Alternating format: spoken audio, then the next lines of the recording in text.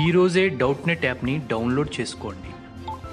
డౌట్నెట్ మీ 6వ తరగతి నుండి 12వ తరగతి వరకు గణితం, భౌతిక శాస్త్రం, రసాయన శాస్త్రం మరియు జీవశాస్త్రం సంబంధించిన అన్ని సందేహాలను కలిగి ఉంటుంది.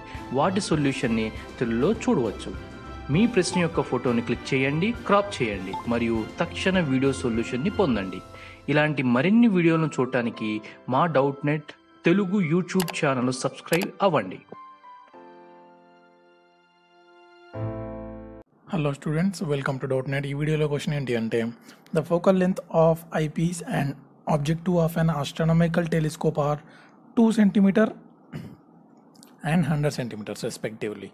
Find the magnifying power of the telescope for normal adjustment and length of the telescope అని అంటున్నాడు. ఇక్కడ మనం ఫైండ్ చేయాల్సింది ఏంటి? మ్యాగ్నిఫైయింగ్ పవర్ ఒకటి, మ్యాగ్నిఫైయింగ్ పవర్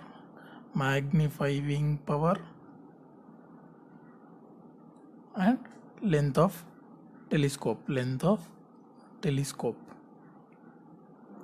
ఇక్కడ మనకి ఫోకల్ లెంత్ ఆఫ్ ఐపీస్ ఇచ్చాడు అండ్ ఆబ్జెక్టివ్ ఇచ్చాడు. So focal length of eyepiece ఎంత 2 cm and focal length of objective ఇచ్చాడు ఎంత 100 cm.